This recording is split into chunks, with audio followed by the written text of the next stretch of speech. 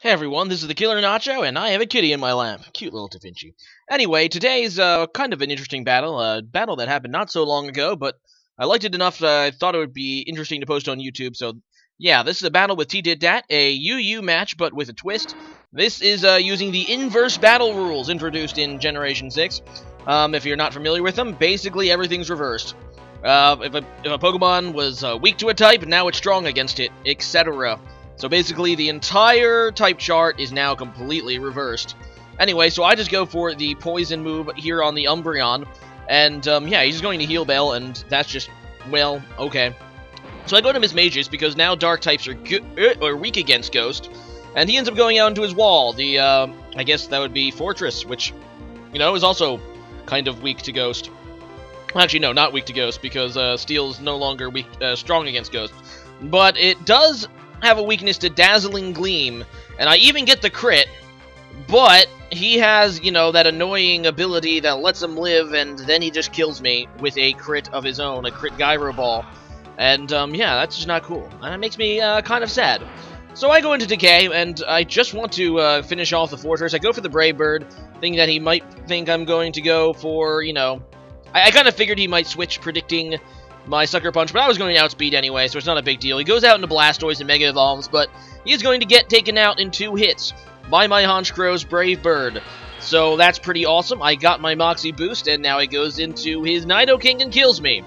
Yeah, I was also kind of going for the Sucker Punch, but yeah, apparently he's able to kill me in 1 hit, because obviously Dark is now weak to Dark.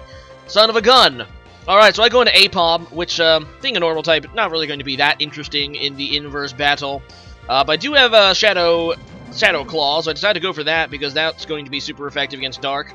Although he's just going to go out into his Whip Leech, his, what is this called? Oh lord. Yeah, Electros. So I go into Star Mori. I'm not afraid of a knockoff or an electric move, but apparently this thing, and I kind of knew this thing could carry Flamethrower. I'm just playing stupid. And yeah, I mean, this is really hard. This is harder than it looks, guys. Being able to reverse the type chart in your head. I wasn't really thinking about the Flamethrower, but yeah, the Flamethrower does kill me after the burn, which is kind of unfortunate, but what can you do? So I go for a Fake Out, and yeah, he goes back into Umbreon, and now I'm just going to go for a Shadow Claw, which he predicts. I guess it was obvious since I already showed it off, and he goes out into Entei, and yeah, Entei takes the Shadow Claw pretty nicely, and now I'm just going to go for the Return, because it's a pretty decently strong move, and I'm hoping I can get some good damage on Entei, although he is going to kill me with the Sacred Fire. Alright, moving on, I go into Troll, figuring that I should be able to take anything and finish this Entei off if he stays in. That Sacred Fire does a lot more than I thought it would. Dear lord, I don't know what set that is. I guess it would be, maybe it's a Choice Spec set or something, but yeah, it ends up doing a lot more than I would have liked. Anyway, so I go for the Wish, and yeah, he goes for the knockoff, which is going to nearly kill me. Thank god it didn't. And now he's going to go out into Fortress as I go for the obvious Protect to get my health back. That does also get rid of my leftovers, which is really actually not good at all for me. So he goes for a Gyro Ball. I don't really know why, because it's not going to do a whole lot to a slow Pokemon like Umbreon. And I'm going to go for the Foul Play because, yeah, I'm 99% sure he would have expected me to Protect there.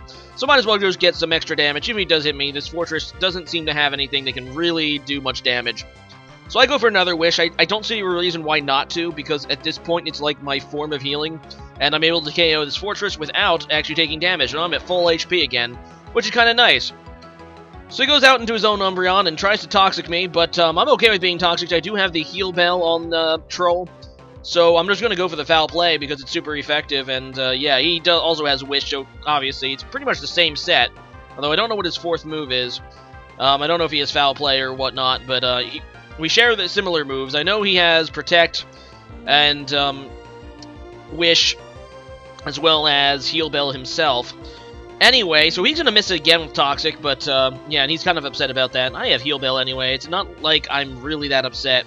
But anyway, he eventually does get the Toxic off, and it does, of course, synchronize. And yeah, now we're both Toxic Poison, and both of us can really, get rid of it if we wanted to, but whatever. He's going to switch out now, and he goes back into his Herman, his Nidoking. And here I make probably a big misplay. I didn't really think this Nidoking could do that much to me, and it does a lot more than I would have thought. And looking back on it, this Nidoking is almost certainly banded. Choice Banded, that is. So, yeah, that's really not good. So I go out into Knuckles here, just hoping that I don't even know, because I know he has to use Earthquake. So, yeah, that's going to hurt Knuckles because it's super effective, being that I'm normally immune to it. So anyway, now I go for the Rock Slide, and he does switch out, thinking he might be slower, I guess. I go for the Roost just to get some HP back. He's just going to go for the Wish, but yeah, his Umbreon's going to die anyway. Although it does allow him to go into Nidoking and get the Wish up on that. But I really want to finish this guy off, so I go for the Rock Slide, which you normally resist, although he does kill himself to his own Life Orb. So that's not good at all for him, although he still has this Electros. And Electros is kind of like a killer Pokemon for an inverse battle. Because it has such a varied moveset, it's very difficult to get rid of. So yeah, he goes for the Discharge. It obviously is going to kill me at that point. I just go for the Protect, and yeah, I'm hoping that I can live and go for a Wish, although yeah, the knockoff is going to kill me, and that sucks. I was thinking I might be able to live one because it wasn't going to be at full power, considering I didn't have an item, but yeah, I wasn't able to live one, and that sucks. I guess I could have tried to Toxic Stall using Protect, but that probably wouldn't have worked, and yeah, it was all around still a very close match. tditdatdwt. It was an interesting match. I played, like, Inverse Battle one time before, and he's like, I think I played it in-game when I was playing through the game, and it confused the hell out of me. But, yeah, thank you for the invitation to do that. That was, definitely made you think while playing Pokemon. So yeah, today's question of the day is, what is your opinion on inverse battles? Do you like them? Do you hate them? Do you want to rip out your hair like me when I'm playing an inverse match? Well, this match particularly, it's pretty difficult. But leave a comment about whether you like it or not, and if you do play inverse matches, what is your common strategies? What is the best types? What is the best Pokemon? I'm really interested to hear about this. Because, yeah, I'm not really sure how I would make a team specifically for an inverse match. Anyway, leave a comment about that, and later.